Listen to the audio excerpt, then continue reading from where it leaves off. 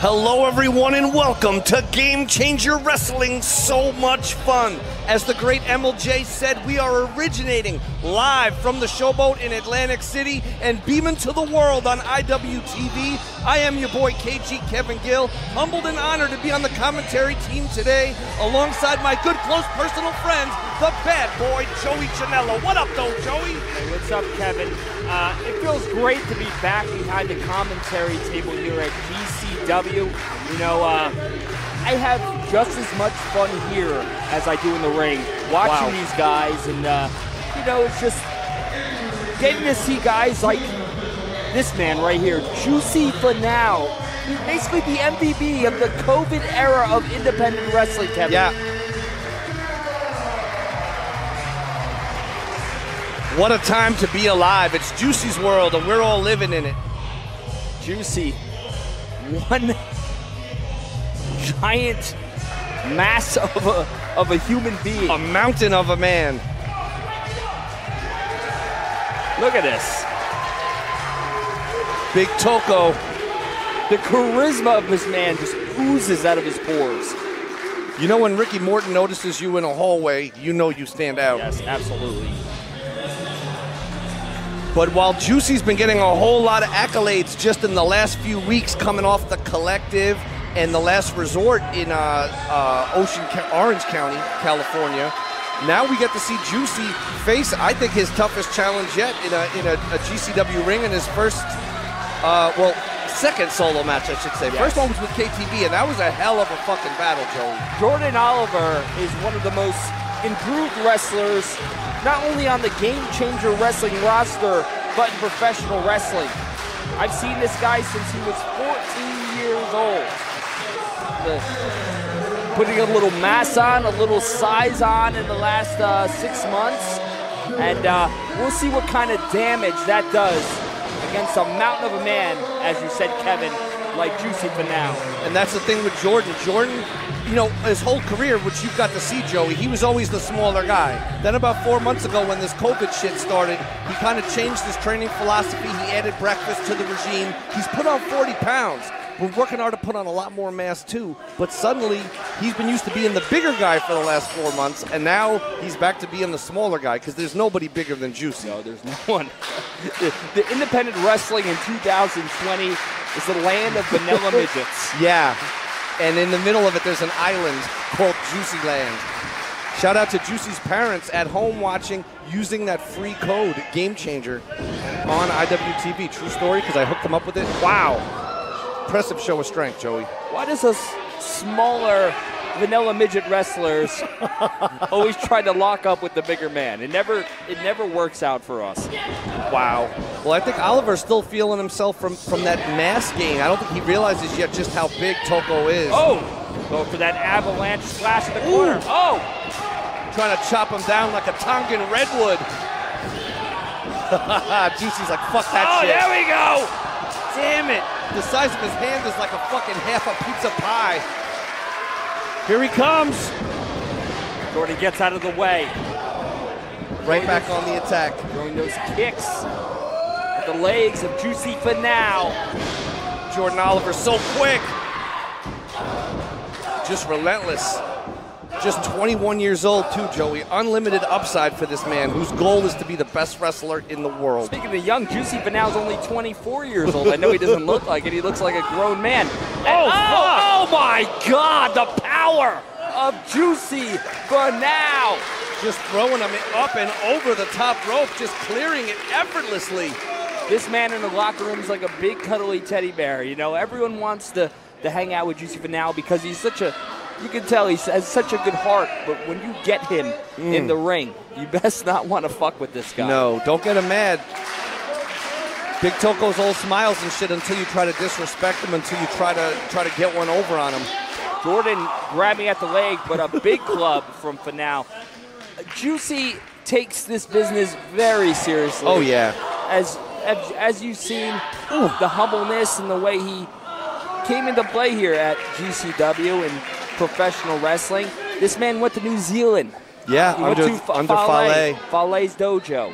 He spent some time down south in Knox Pro with the great Rikishi, a WWE Hall of Famer, and it all started for him in East Bay, the East Bay of the San Francisco Bay Area with Rick Luxury.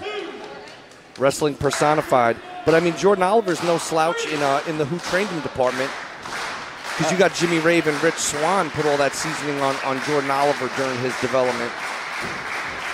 I could be mistaken, but is Rick Luxury, does he have something to do with Jungle Boy as well? Was he a trainer as well for Jack Perry? Rick is very prolific in Northern California wrestling, and between training at different places and whatever, he has been able to influence and season a lot of people, and still active today in the ring. Oh, Juicy is starting to limp. So now we're seeing that the leg strikes and the leg work that Jordan Oliver's been doing in this contest has been effective, because Juicy is limping around the ring. He is a big man, but he moves fast for a big man, and right now he's just not moving fast. Absolutely, but still had the presence of mind to just stand on Jordan Oliver and use his weight. But Oliver, the clout cutter in human form, trying to cut down the clout, cut down the internet buzz of Juicy. Again, the strength of Juicy, making it look easy, Joey. Oh, big lariat. Turned Jordan Oliver inside out. Jordan Oliver having to reinvent himself yet again. He had to do it during the start of the COVID era, and now he's got to reinvent where he's at in the ring, because he can't use his newfound 40 pounds of muscle to push Juicy around or bully him in any way. Split crowd here between Jordan Oliver and Juicy FINAU.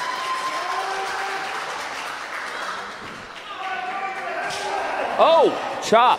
Oh my God, double-handed overhead. Why Jordan was on his back. That's not a position you want to be in. Jordan showing no fear, but at this moment barely able to move. Those strikes just took the wind right out of him. Oh, he caught the boot of the big man. There it is, he's kicking him. Just destroying the leg of Juicy. Oh my God. Wow. Juicy with the counter. Oh my God, Joey.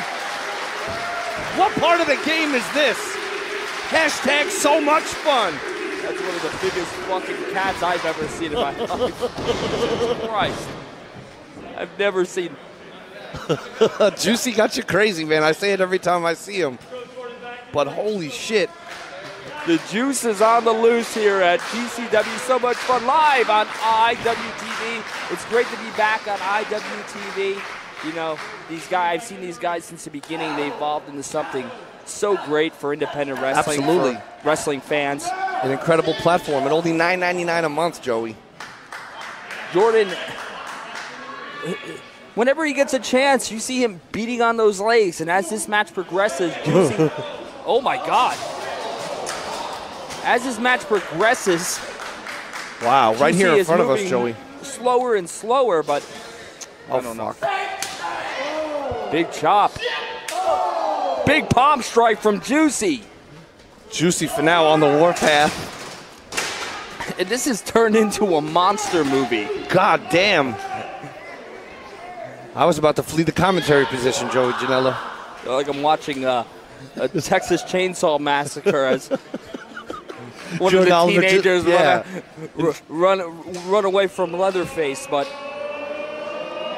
wait a second. What is Juicy doing here? Juicy's got the crowd. Oh my God. And Jordan Oliver gets out of the way. Juicy's, man, that massive back colliding with that steel ring post. You saw the way that ring shifted when Juicy hit that ring post. Jordan's gonna dive.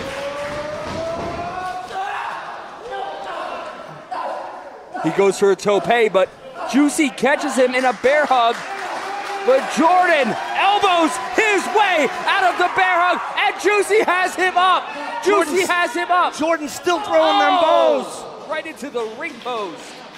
Spine first. Oh, big slam onto that apron. What is it gonna take to get the big man off his feet?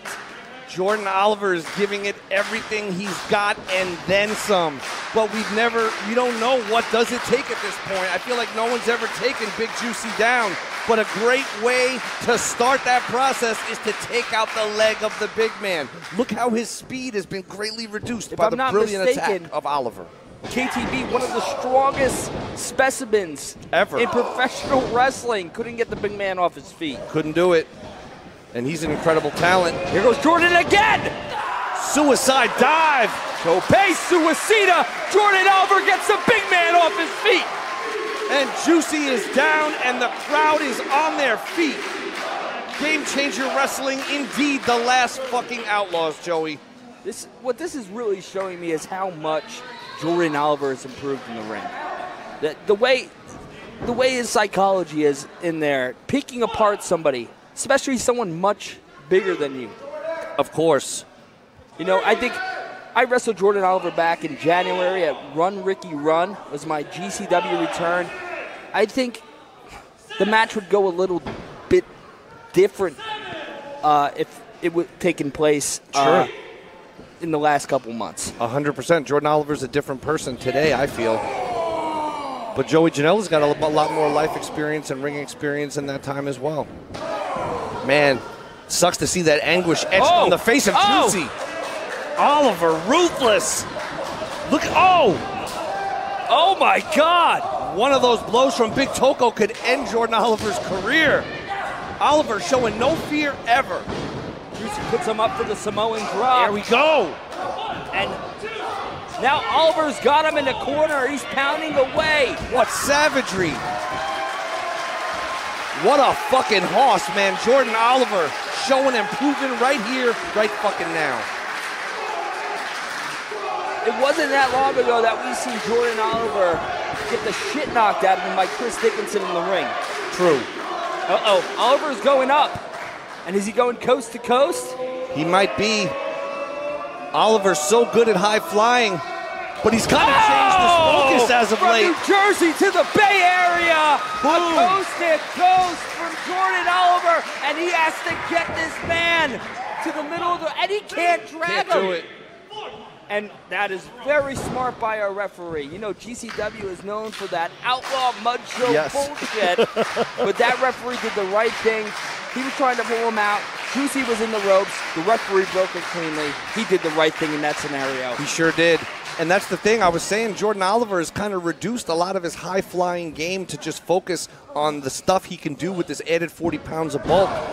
But he shows he can still fly with the best of them, making that coast-to-coast leap. And I've never seen Juicy in this much trouble. Juicy's in a lot of trouble. He's been in that.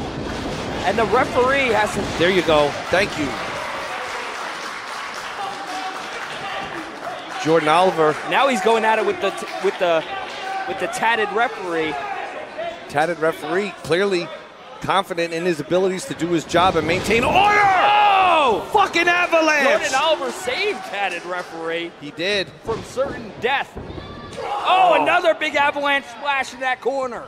Like a shorthand avalanche the second time. And now look at that, just like that. That's all it took. Juicy back in control. Gut wrench. Almost into a Gory Guerrero. That's it. That was pretty much a Guerrero special into a go to sleep. Here comes Juicy. Holy fuck! What was that? 1, 2, 3. What? Oh, come on. Did you see that, Joey? Someone please gift that and use the hashtag. So much fun. A corkscrew splash from Juicy FINAU, and just when I think I saw all the tricks from this guy, he busts out something completely new, something completely crazy. He just surprises me, you know? There's no ceiling on this guy. None. Oh, wait a second. Juicy's pointing to that corner. Wait a second. It's getting hot in her. The ring crew better have done a good job on these ropes, because this is a 400-pound man that's about to scale them right now. I get scared every time something like this happens, Joey. Juicy putting that ring to the test. Jordan Oliver with the quickness. No. Oh my God! Oh my God! Jordan Oliver just superplexes the big man, and I thought the ring was gonna implode.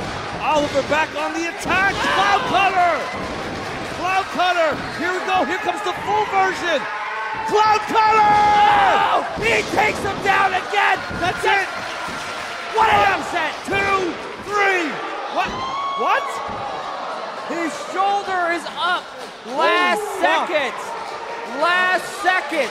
I can't believe it, Joey. I apologize. I thought that was 3. The referee has done a very good job officiating this match. Last second, Juicy was just able to inch that shoulder off the canvas. And now Oliver resumes that attack. Cloud Cutter! That's another one. That's got to be it. 1, 2, 3. It took 2 Cloud Cutters. Nobody kicks out from the Cloud Cutter, and it took 2 to take down Juicy. Really 3. A lot of veterans say, Kevin, they say, when you go in there and you try a move like that, it doesn't work the first time, don't go for it again. Right. But Jordan Oliver used his instincts in there, and he picked up the victory against Juicy FINAU. And he was able to scramble the brains of Juicy, just rocking his skull with like 6 direct kicks to the face. Brutal impacts right before hitting that 3rd Cloud Cutter. And we've seen the Cloud Cutter put away pretty much everyone that's ever been the recipient of it. And I've never seen anyone take as many Cloud Cutters as Juicy just did. But hats off to that man, Joey, Jordan Oliver. But not everyone is Juicy FINAU.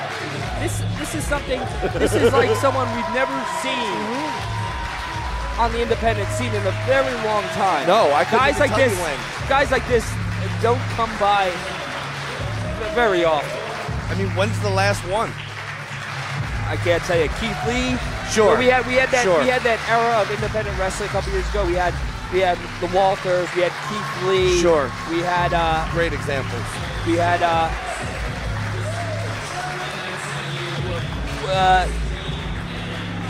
a bunch of the yeah. There's